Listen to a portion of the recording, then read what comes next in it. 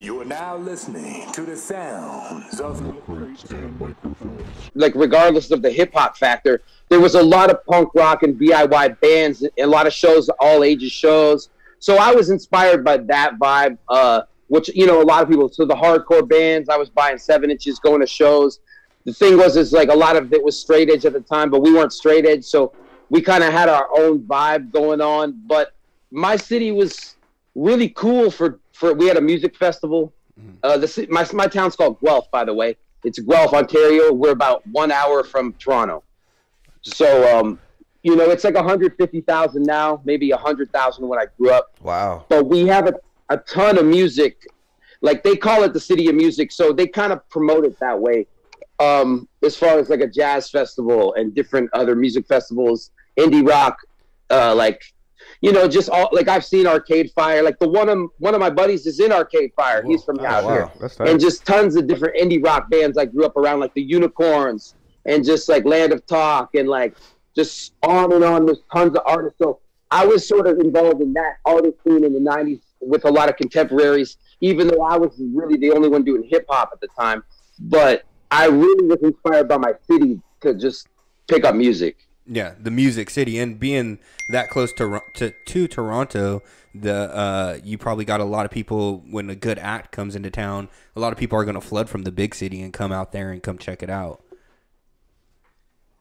Oh, hell yeah. Like, I was big into raving in the 90s, too, so there was just a lot of stuff going on. Like, I was just inspired by the 90s hip-hop music in general, mixed with that DIY sensibility, punk shows, and then a lot of raves. And like Ontario, and so jungle music was huge. I used to like MC jungle parties and stuff. So Ontario is a pretty populated like area, almost comparable to California in some ways, like in the density, at least in they call it the Golden Horseshoe. It's like everybody in Canada lives in this area in Ontario, basically.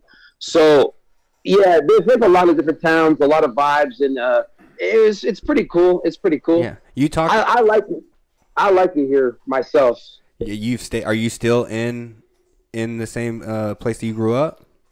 Yeah, I'm in Guelph. Yeah, you stayed. You stayed, huh? Stay true. How do you spell Guelph? It's like sounds like you're puking. It's like wow. Well, you know, it's like Ralph. It's spelled Guelph. Guelph. Nice. It's not like Yeah. Guelph. Guelph. It's like the Queen's old like Roman. Like the name of like some royals back in the day in Italy and stuff. There's like the black Guelphs and the white Guelphs, and like the Guelph nobilities and all this and that. Like it's a bloodline or whatever. The Queen's crazy. bloodline. So pretty cool. So being born in America and then growing up in Canada, was it easier to come in and out of Canada, crossing the border? Because I know a lot of people have trouble with that. Is that an easier process for you being Dual citizenship, right? Yeah, that's a great question because it's absolutely worked for my benefit as Awesome. like a an touring artist? musician. Yeah, exactly. Yeah, my birth certificate says born in Natchez, Mississippi. So like that just pretty much means I'm American. And then all my other ID I have is Canadian. So whenever I kind of cross whichever way, then that's kind of what I represent. However, like in England and Canada, you can be a dual citizen, and certain countries accept it. But I found out one time I was crossing into the States, and the guard, he said to me, "The United States of America does not recognize dual citizens." Really? Oh. The U.S. doesn't? The U.S. That's doesn't, what he or said. I don't know, maybe just the terminology. I don't know, but they probably do. I don't know, but he was crazy. He was just like, "You're either American or you're not right now." Like it was crazy. You got Damn, that. you're You got a that not. guy. That guy was That on sucks. a mood that day. You must choose a Yeah. side. Jesus. So do you have family in America still? Did you do a lot of traveling when you were younger, coming back before you started traveling, doing music? Yeah, because like me and my mom, you know, we came back. My mom was from Canada. Okay. My dad is from Pittsburgh. Like we're not really from Mississippi. They just met there. Okay. So it's kind of crazy scattered. So my dad's from Pittsburgh. My mom's from here. So I moved back here. My dad moved to Corpus Christi, Texas. So I used to go down to Texas a lot when I was a kid. And my brother still lives in Texas. Oh. So, yeah. So I used to go to South by Southwest all the time. And just, you know, You don't really. You're all over the place with that one. It's Texas, Mississippi to Pittsburgh. You don't really got a Canadian accent either, though. I don't really hear like a boot, or like fucking what else do they say? Stereotypical. You know, not like my boy Epic. Yeah, I don't hear the Canadian accent. What's your style? Hey, let's talk a little bit about your early album releases, man. Bro, Plague Language, which is what it was originally released as in '99, right? Re-released as Cytoplasm Pixel. Bro, that album just blew my mind. Like, you came out spitting just so hard. Dude, like, what was the mindset of making that album, and what did you want to achieve with that album? He wanted to blow your mind. I mean, that was man. a banger, man. Yeah, that was my first true album, because a lot of my albums I consider like my first album. Mm-hmm. Even Quicksand is sort of my first. Dope too. Quicksand's and then super hard.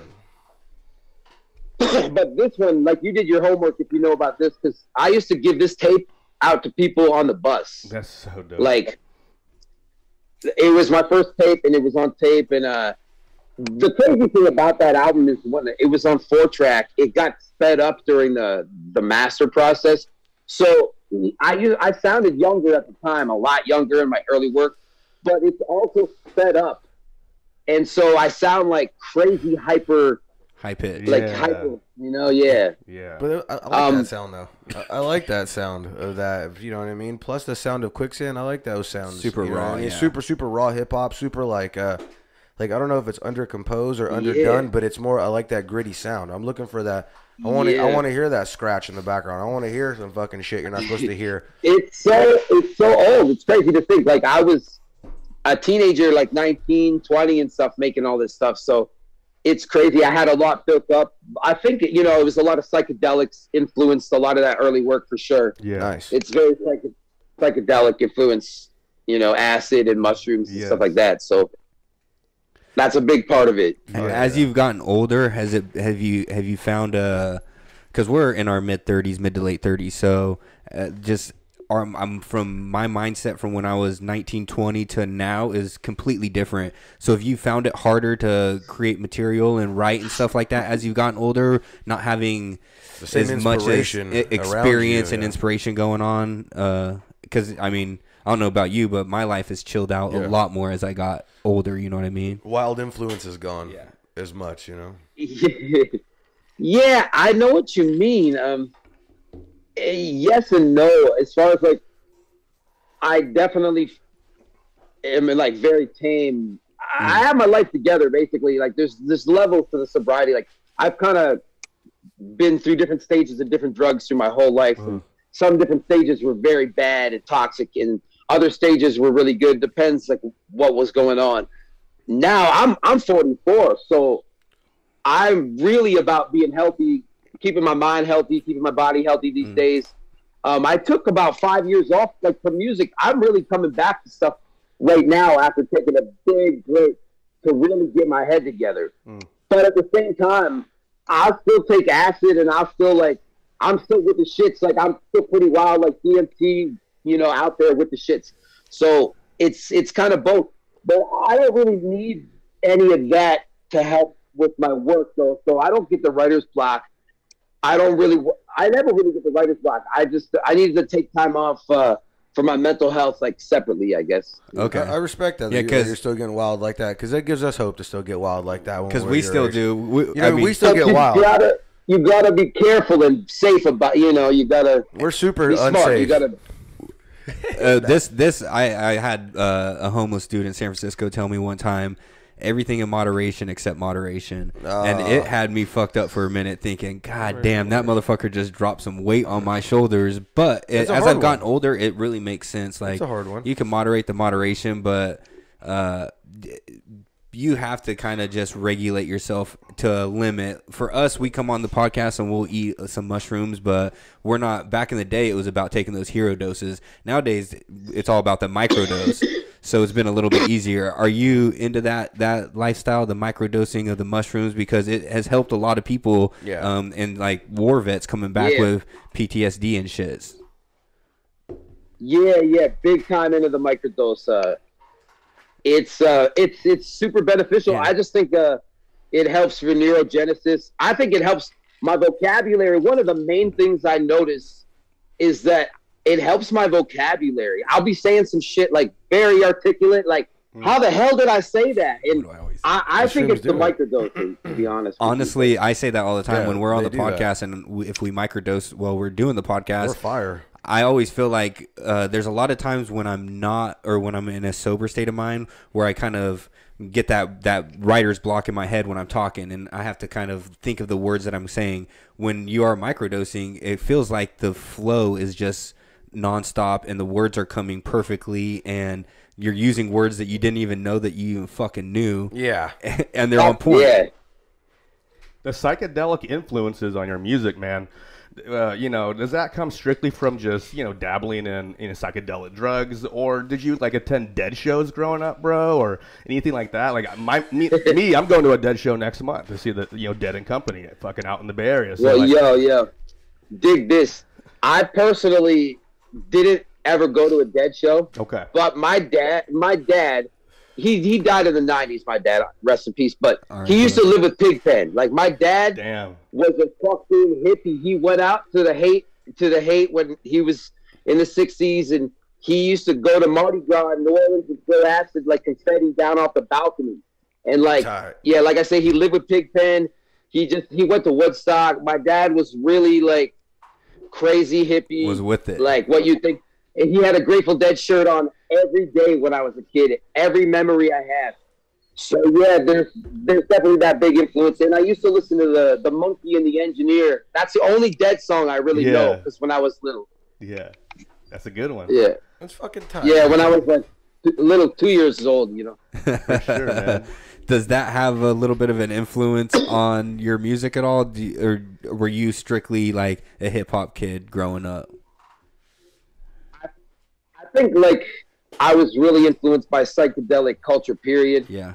So anything from Ween, like the band Ween, or whatever, just like acid culture, period. So like Timothy Leary and like Terrence McKenna, and like just the culture surrounding psychedelia. Okay. So that was all very influential, and I kind of combined that with hip hop in my own way, Hell yeah. So Earlier you were talking about meeting people at Scribble Jam, which was an Ohio-based battle that had gone on for years, went on I think until like 2004. Did you ever compete in Scribble Jam? Oh shit, yeah, I did actually in 2002. Okay. Ooh, 2002. I'm pretty sure it was 02. Did Ilmac win that year, or did Mac Lethal? I went in 01 and I went in 02. I think I battled in 02 though. Okay. Well, and then also you battled in the early stages of King of the Dot. Yep. Can you talk a little bit about that? Because this has become a huge thing, King of the Dot, KOTD.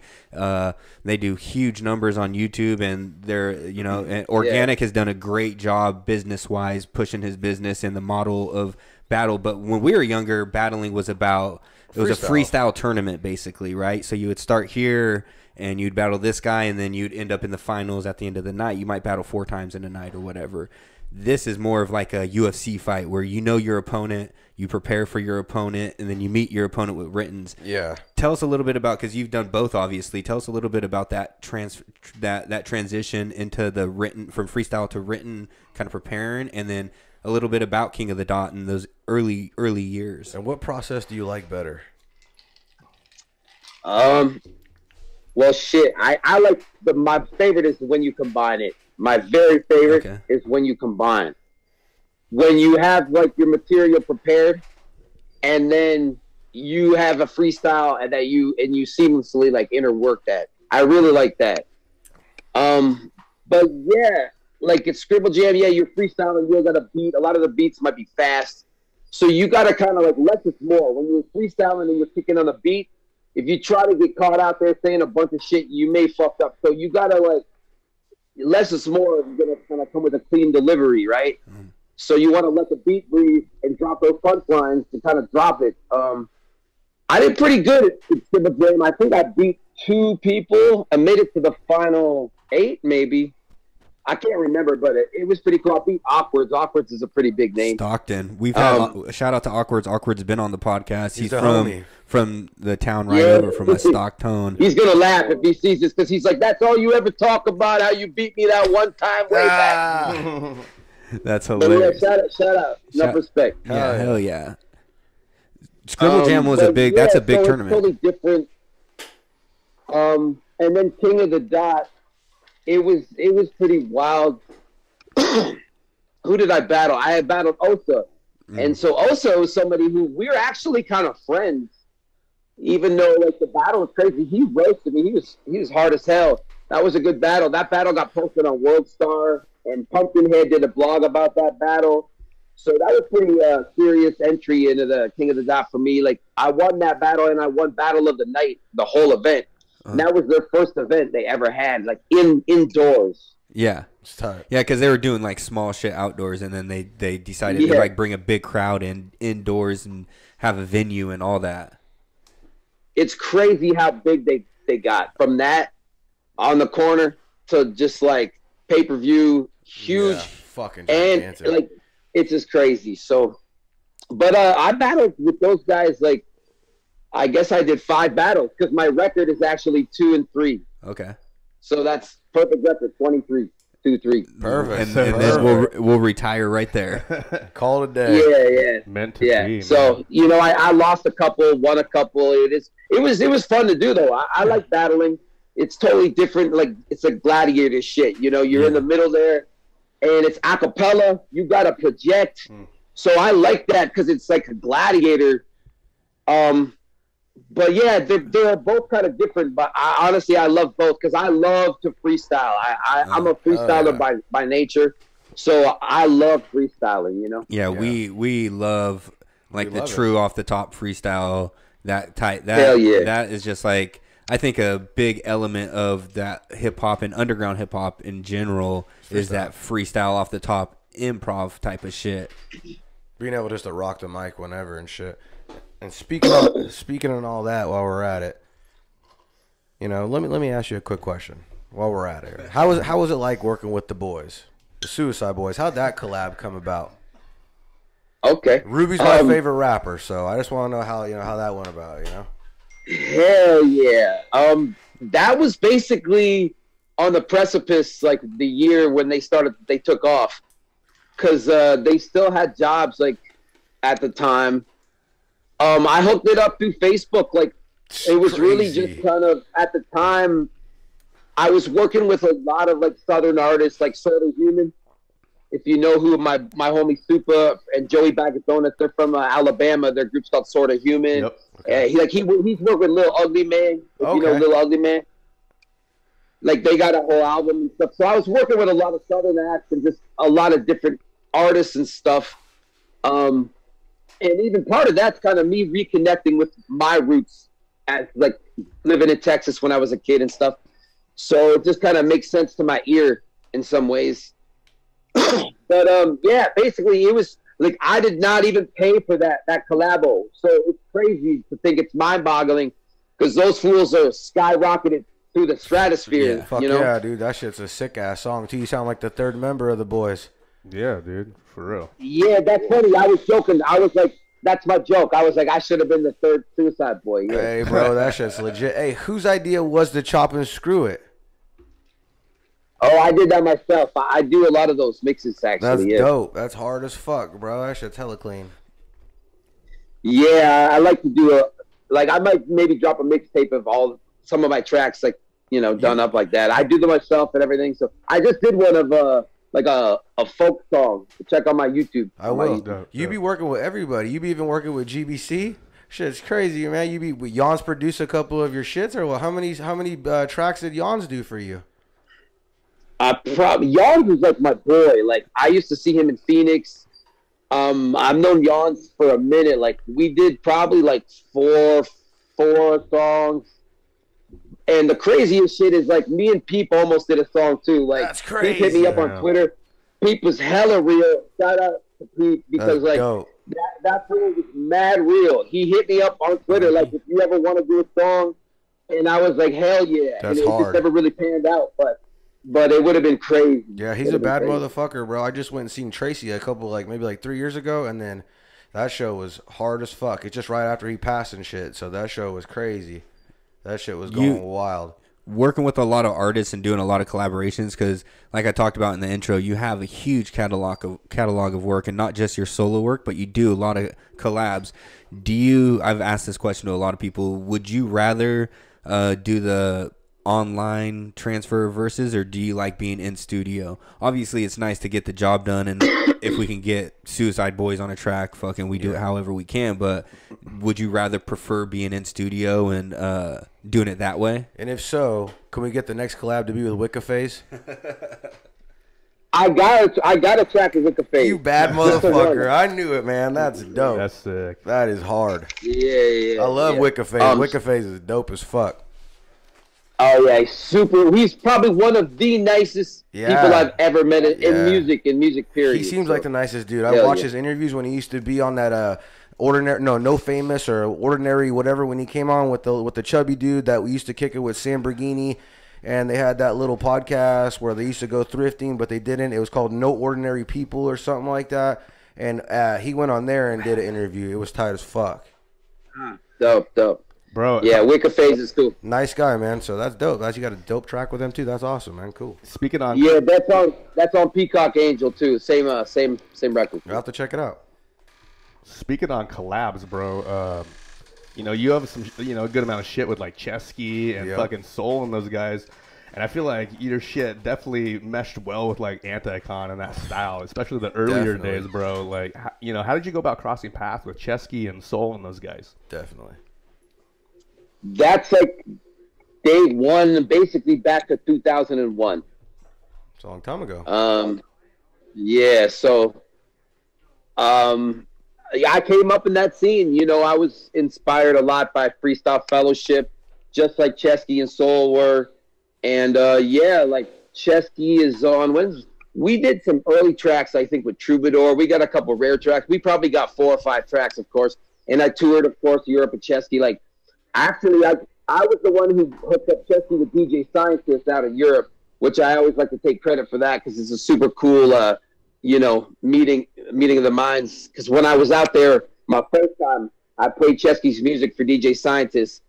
So, but yeah, like, Ceschi's always been a huge influence. He's crazy talented.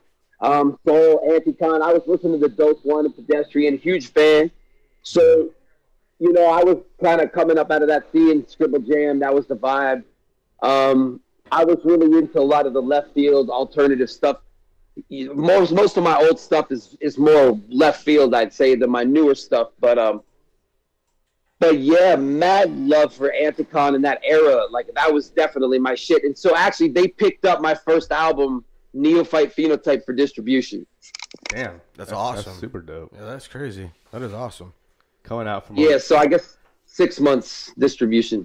That's right. Coming out here from California, like I was a huge Anticon fan and been to a number of Anticon shows growing up, bro. How was definitely very nostalgic. I mean, it has to be fucking crazy to be even working with them. That's amazing. For sure. Do you have any like live shows coming up, man? Anything you want to promote. Coming out of this pandemic, live shows are starting up again. Do you partake in any live shows or anything like that, or are you just more about making music and pumping out those albums? No, I like to play live and tour and stuff. Like I say, I took about 5 years off. Yeah, for sure. But with the new album, I'm actually planning to try to make a little run through California, Arizona, Texas, West Coast, probably Seattle, Portland. We'll see how it goes.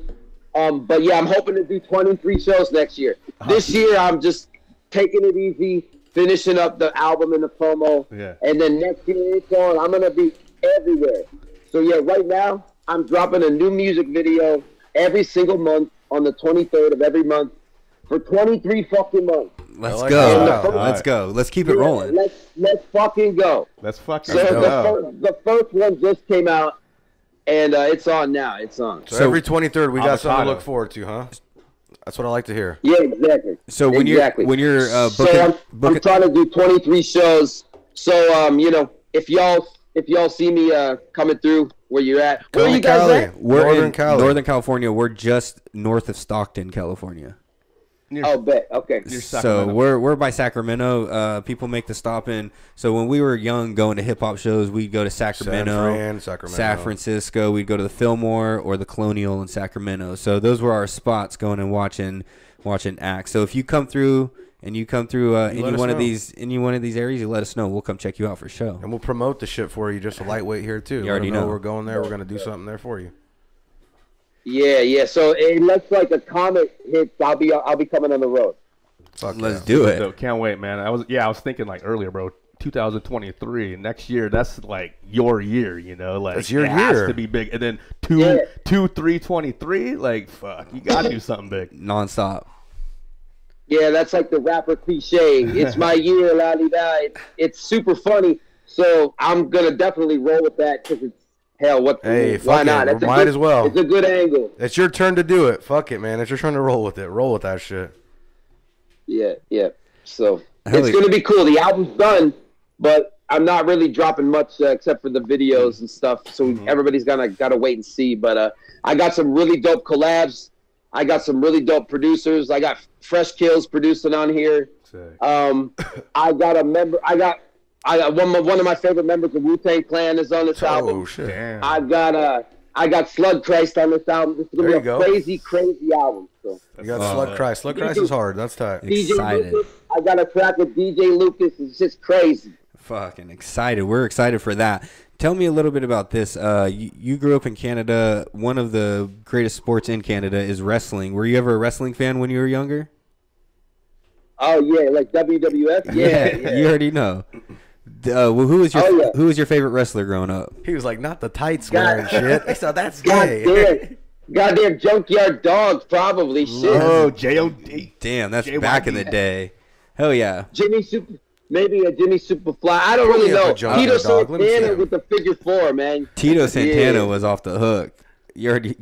That's old school. I just thought just because Canada has a lot of the great wrestlers, the Bret Harts, the Chris Jerichos, coming from Canada. So Canada, like hip hop, it everything translates. Like you said, if you're looking for something in something, you're gonna find it, and everything translates. And I've always found a strange connection with like underground hip hop and wrestling, and a lot of great artists and a lot of great wrestlers come from but it's like a hidden. Like a kind of a hidden gem type of thing that you guys got going on up there. Yo, have you ever heard of Iron Mike Sharp? Yes. Oh, hell yeah. Yeah. Sacramento boy. Yeah. No, he's from Hamilton. He's Canadian. But I'm pretty sure he's in Sacramento now. Oh, we know shit. I think so. I'm pretty sure. Find this out. We got a guy looking it up. He used to wear arm brace. Yeah. Yes. Who?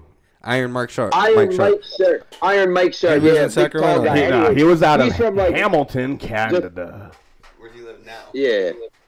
He's passed away in 2016. Oh, good God. Jesus Christ. Brandon, you know where he lives. He lives somewhere else. T's and P's to Iron Mark Sharp. But like there was a lot of Canadian wrestlers, I guess. I didn't really keep up with wrestling and shit like West Side Gun. He's got the crazy interludes and all that shit. That's crazy. But shout out wrestling, I guess. Yeah, big up. I feel like there's like I said, there's a translation. Maybe that's just me being an old school fan. And when I was a kid, it was a huge part of my life, and so was hip hop. And so I always found like that translation between the two. And a few rappers that we've talked to, because like you said, a lot of people do mention it in their songs, and a few people we've talked to have had that type of experience in their background. Only reason why I asked the question. Yeah. I guess I did go to see the DIY shit too. Like, it's cool when you go see the really low independent shit. That shit's dope. I like that shit. Yeah, hell yeah. Just like hip hop, independent, the DIY shit. Yeah. Bro, what keeps you motivated now for making music? You've been in the game for a long time, and you're coming out with a bunch of new stuff. Like, what keeps you motivated to make music, man? I just got a lot to say, in a lot of ways to say it. We love to hear it. I don't know. It's just my lifelong passion. I got a lot of different styles of music that I like to mess with, and it keeps me inspired. I'm a fan first. I think when you love music, it helps because I never go dry. Like, I love music. I'm inspired. I'm a fan. So That's the main thing, the passion. And just doing it for the right reason. That's the number one thing. Like, number one is you got to just do it for the love. That's it. Yeah, I think that, like you said, having that mindset of being a fan, you're not doing it for yourself. You're doing it with that mindset of, obviously, you know, you write for yourself, but you're also writing with that mindset of a fan. Like, you know, you're in touch with what they want, what the people want. But being a fan, tell us a little bit about what kind of music are you listening to? Who are you a fan of in today's music? Because for us, we always listen to old shit. You know what I mean? I can't help but just to listen to old shit because all the new shit I just don't vibe with. But for a lot of rappers that we've talked to, they've you know, underground, mainstream, they fucking vibe with everything. Who you listen to nowadays? What's in the car? I listen to so much new music and young artists. It's crazy. Lay it on us. Oh shit. Well, a lot of the new Canadian artists I like. So shout out, like, Doovie is one of my favorite young Canadian artists. His name's Doovie. Oh shit. Like, on and on. Mula First. Like, there's so much stuff. I guess I like, out of the States, I like Zan Man. He just got signed, like, with Sauce Walker out of Texas. I like Sauce Walker. Like Peso and shit? Oh, yeah. Peso's dope. He just dropped a new video I got to watch tonight. He made it with Babytron out of Detroit. So Babytron is one of my favorite artists right now out of Detroit. Peso drops, like, all the time. Crazy videos, like, all the time. And he makes songs with, like, 10K. Those fools from 10K. He's doing things all over now, so it's crazy. Yeah, I'm trying to stay busy like a lot of folks do, like drop shit, boom, boom, boom, you know? You like that Texas sound, though, huh? That Texas sound is huge right now. Like, that whole sound is gigantic from, what, like Peso, like with the hardest Mexican, like he does the hardest essay, and there's other fools that are out there, too. What is his name? That younger cat that got shot, and now he's okay now. You know what I mean? What was his name? I can't think of it. The Mexican kid. Fuck, I can't think. I can't think of his name. Know, but hey, they're popping out there. They got that sound down. You know. Before I forget, I want to add in that one of my favorite artists is AWAX. Long time, so not a young artist. He's an inspiration to me because he's my age, exactly my age. He's an old cat. But he made his career blossom stronger and stronger. He's bigger than he ever was. Yeah. And I love his music. So I got to throw in AWAX as one of my favorite artists. So he's from Pittsburgh, California. Oh, right up in the Bay Area. Hell yeah. Yeah, like Antioch kind of thing. Yep, North Bay. AWAX is fucking we're right been there. around for a minute. I think he had some of his music in Menace Society and shit. Yeah, for sure. Yeah, so he's been killing it for the past, like, 3-4 years, like crazy. So yeah, check out some of his music. It's fire. It's total fire. Do you find it hard to stay busy, or is that something that just comes natural to you? You just like a workaholic. You like working, and because you pump out a lot of material. Is it something that just comes natural, or you got that work ethic background, or is this something that you have to, like? Because I mean, for me, I have to find that motivation. You know what I mean? Is that something that just comes natural to you? You like to work? It's all about the workflow. I do think this shit is about the flow. And I smoke a lot of weed, and that does help my workflow. But I do got to say that I used to put out way too much music that was rough. I used to put out way too much shit. And now, on all my, like, now that I'm reborn with this shit, all my new stuff, I got the filter. The filter is turned way up now. Like, I'm making my stuff way more quality. So that's because I deserve it. My fans deserve it. I'm trying to give the music what it does, the attention it deserves. So that's the main thing. Like, I want to keep staying creative, but I got to make sure that it's quality. But in the past, I didn't always do that. You hurt my feelings. Quality over quantity. The quality hurts my feelings sometimes, though. You know, sometimes I do want the grit. You know, I'm just saying. You know, but you're not the majority. You are the minority. Plenty of that. Plenty of grit. You know what I mean, though. I feel like that grit's where I live. You know, I mean, I love a good quality, but I live in the grit. You know, I like that. I want my music to sound. The lo-fi is a spirit that you can never die. Like, that's like that log cabin lo-fi. That's gonna live forever. You know. Yeah, for sure. Yeah, I feel like it's a lot easier to make quality music nowadays as well. Back, you know, in the early 2000s, it wasn't that easy to make good music. Like nowadays, it's you got a MacBook and a fucking microphone, you can make a quality ass song.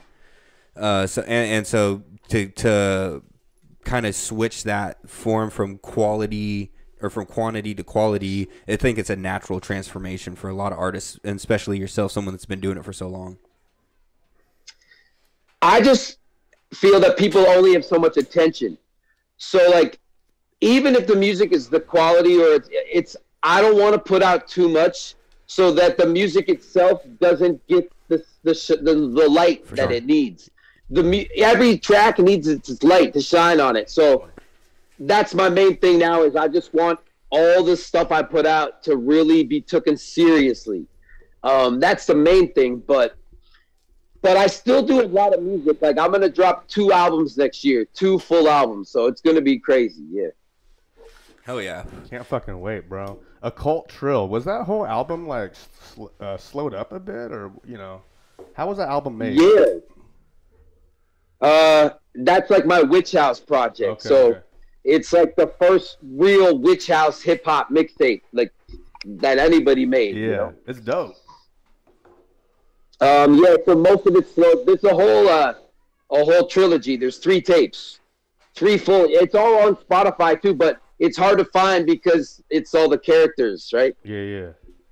It's hard to search it, but it's almost all slow. There's a couple tracks regular, but it's all pitched down. Have you ever tried your hand at producing and making beats, or have you just strictly stuck to the writing? 'Cause sometimes people get that, especially in the DIY stage where you're making your own shit. Some people are like, hey, I'm just going to make my own beats now. And that doesn't always work out for people. Sometimes it does. But have you ever tried that? Have you ever dipped your foot into that water? Yeah, I actually did maybe 3 songs for my new album. The Wu-Tang collab, I actually produced that. So that's dope. I do produce, and I used to play like in a lot of bands. So like I have a folk side project. I play a lot of instruments and I produce a lot. So actually I've been producing a lot more. I sent out a beat pack. So hit me up. Y'all need some beats, hit me up. Hey, maybe we got some beats for the freestyle. For the show. Yeah, for the show. Fuck yeah. Yeah. That's interesting. What is your process for making beats? What do you like to use? And beat machine, keyboard. What's your plan of attack? Kind of whatever I can. Okay. I'm one of those cats who I have limited resources, and I like to make magic happen with limited resources. Okay. But in general, I came up using acid. So yeah, mostly I use acid to put stuff together. Okay, that's the combination. That's of the process tools. that works the best. The perfect key. Yeah, fuck a drum board or fuck a drum machine. Fuck a keyboard. We'll just pop some acid and then we'll figure it out from there. He says most of the time. The program. No, I'm just I know. So the acid's not real. It's a program. It's a program. I thought he was taking acid. He didn't even turn the program on. The beats just started coming with the acid. It does it for you. All of a sudden, the beats were coming to him. Yeah. Y'all got a good podcast. I gotta say, y'all are super cool to talk to. I gotta thank you again. So, dude, we appreciate you. We've been really blessed to talk to a lot of great people, and you as being one of them. Definitely somebody. And it's like, that old saying, when you meet your idols or you meet people that you grew up looking up to, usually you're disappointed, and we have not been disappointed once on this podcast, and we've been really, really lucky with that. You know what I mean? Because that's a shot in the dark. Just hey, this guy, we like his music. Let's just talk to him and see if we can carry a conversation. It's tough to do, but we keep meeting cool dudes like you, and we appreciate your time, dude. We really fucking do. You make it easy. You make it easy for us to do what we do, and we appreciate you coming out here. No joke, bro. All jokes aside, you're a cool motherfucker. We appreciate you. Yeah. Hell yeah. Hey.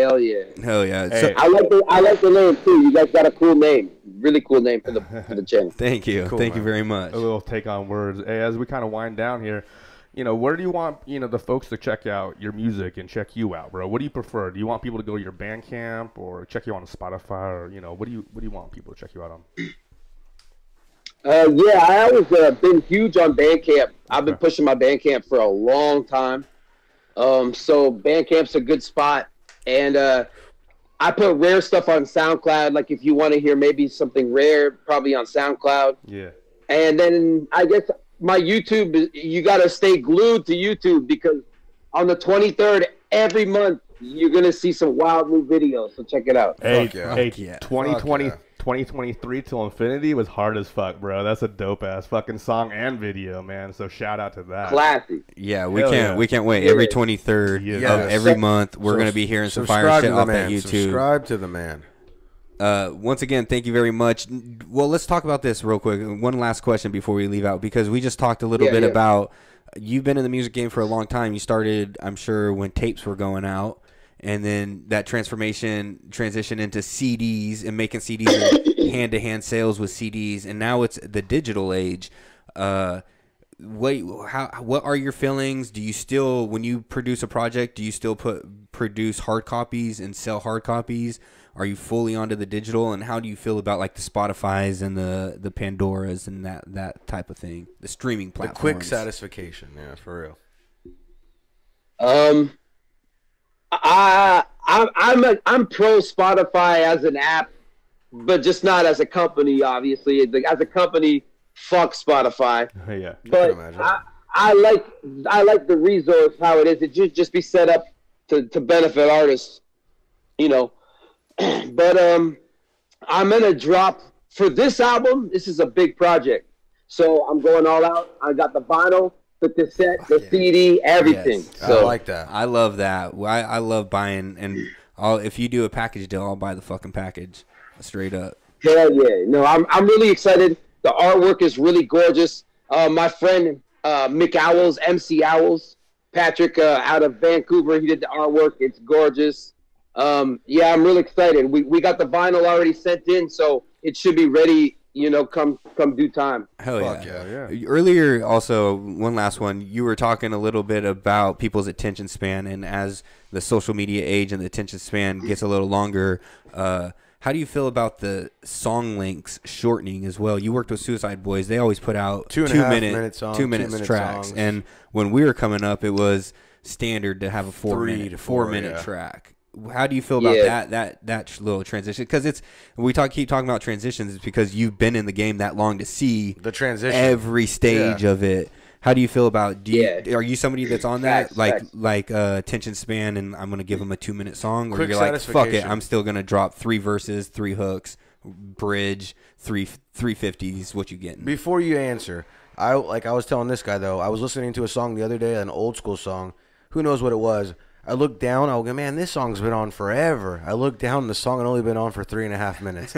I was like, Jesus Christ, am I that over it? You know, am I that onto the whole quick song, move on? You know, I don't know.